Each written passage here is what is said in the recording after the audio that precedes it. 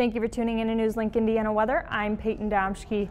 Across McKinley Avenue today, we have seen nothing but some sunshine. Right now, we are seeing some clouds move into the area, and that's all that we will actually be seeing throughout the evening tonight. We're seeing some high-level clouds just across our viewing area, and that's the big story tonight. We will stay dry, but today we were well below that average to 42 degrees, the average being 59 degrees, and well below that record set back in 2001 of 84 degrees.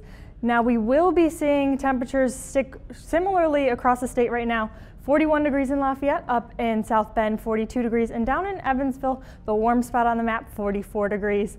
Now right now a little closer to home, 41 degrees currently across the scramble light here. It feels more like 36 degrees due to those winds though. So if you're out and about tonight, you may need that jacket, and we will be dropping even further down as the night progresses, right below freezing to 31 degrees.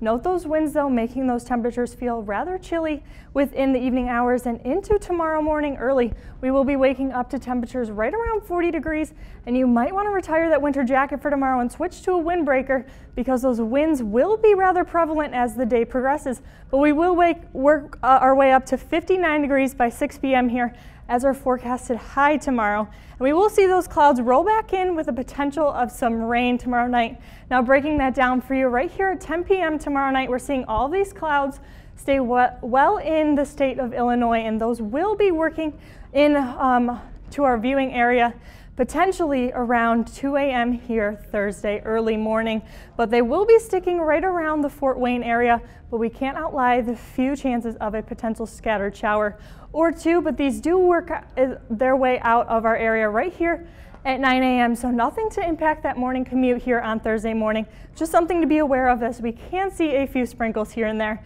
But the 5-day temperature trend is much needed. We're going to be seeing 70 degrees on Thursday and 73 degrees on Friday. So spring may be here for the long run. But right here, we're seeing our temperature dip right back down Friday into Saturday as these rain chances, like I've mentioned, will continue and drop that temperature down. We're going to see that rain chance increase here Friday night and into Saturday for the most part as a new cold front makes its way into our area. Now timing this out for you on Precision Cast right here at 1 a.m. Saturday morning. We're seeing all of this rain stick within the state of Illinois, and as this cold band stretches across the state, we are going to be seeing rain impact us right here at 7 a.m.